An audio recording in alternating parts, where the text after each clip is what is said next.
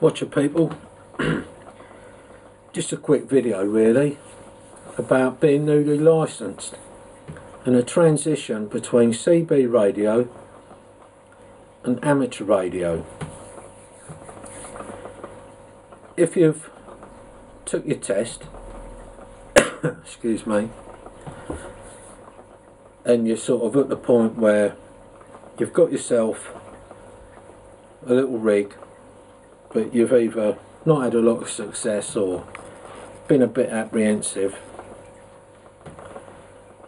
only you will know when you're ready to sort of pick the mic up and start talking. But I'm just going to give you a few pointers and tell you a few things that you want to leave behind from CB. Number one, obviously, is language. You know, that's a big no-no. Number two, CB lingo. That's very frowned upon as well.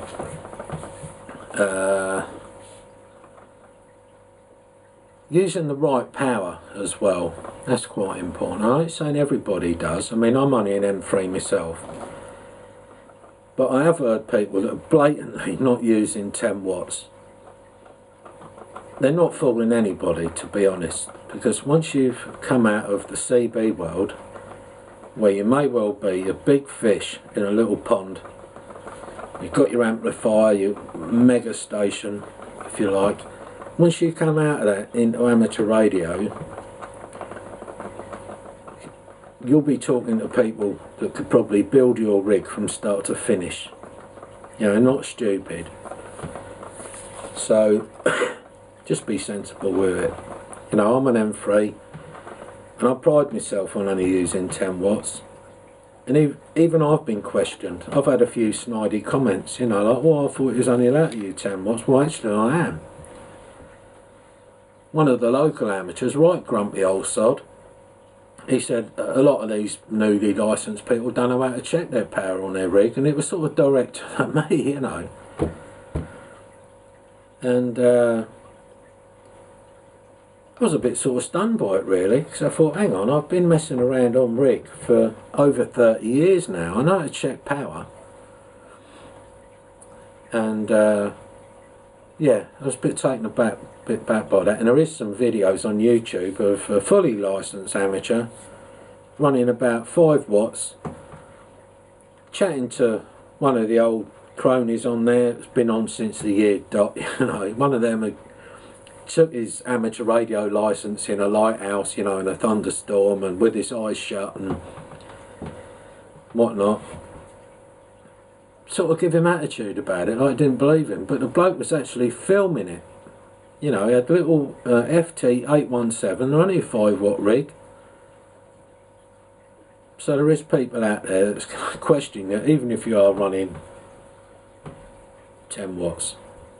So, like I say, on amateur radio there is a little bit of snobbery, if you like. And that is, well, I'm fully licensed, and so that automatically makes me better than you. Well, actually it don't. To any of you fully licensed people out there, it don't make you any better than them, because to be perfectly frank, if you've got a good memory, you can breeze all 3 tests, and at the end of it, still end up knowing nothing. And that's a fact. You might know what answer to tick, but don't mean to say you know a lot. I ain't saying, you know, that you don't know a lot, because there's people out there that do know all the technical side of stuff, but not all of you do, not all of us, should I say. Like I say, I've yet to do the intermediate, etc. So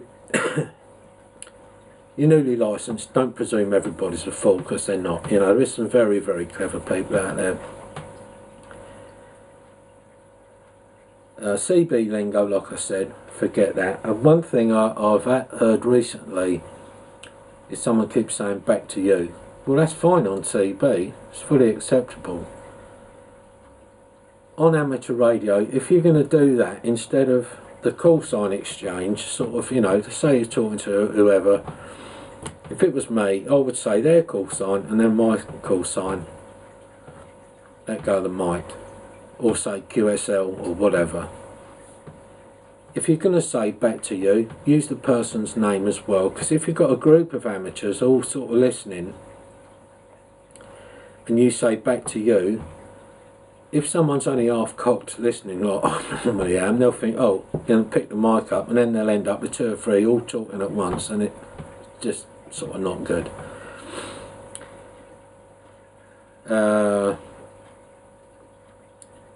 If you're newly licensed as well, I recommend registering with qrz.com. It's free. Go and take a look at that. Another good site is EQSL.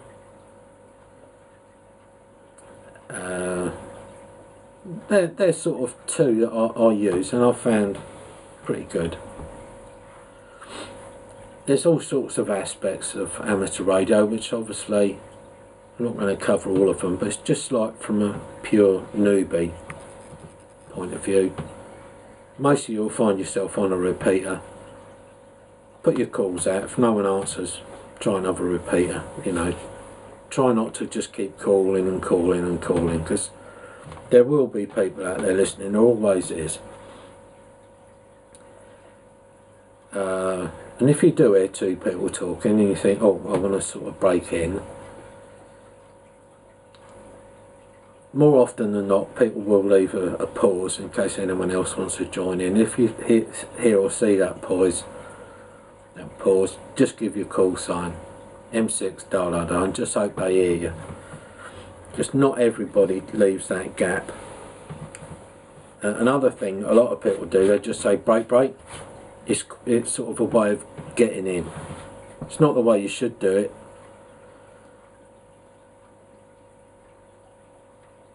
But it happens. You know, I find it myself perfectly acceptable. I mean, you shouldn't, the technicality of it is you shouldn't go back to anyone who hasn't given their call sign. So you're going back to an unidentified station. But what people will say, if you did say break break or whatever, they would say, yeah, the break station, go ahead, and then you give your call sign, and then from then on it's all okay.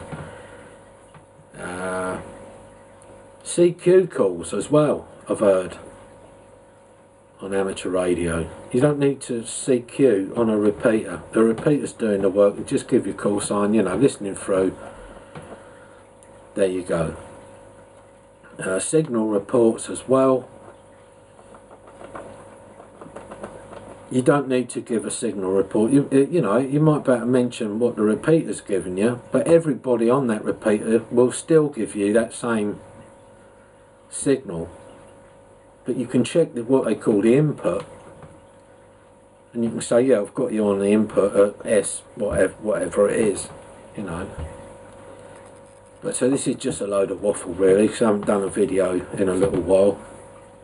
I've been pretty busy with one thing and another in the background, all going on, all top secret, you know. But all will be revealed, and it might take another couple of months. But there you are. It's nothing to do with anybody that's sort of fresh and just found this video. So you're newly licensed, using a repeater, no need for CQ calls, bad language goes without saying. Something I hear sometimes, people get a bit confused with call signs.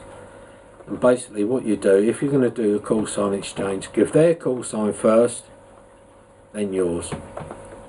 Because I've heard a lot of people doing it the other way around.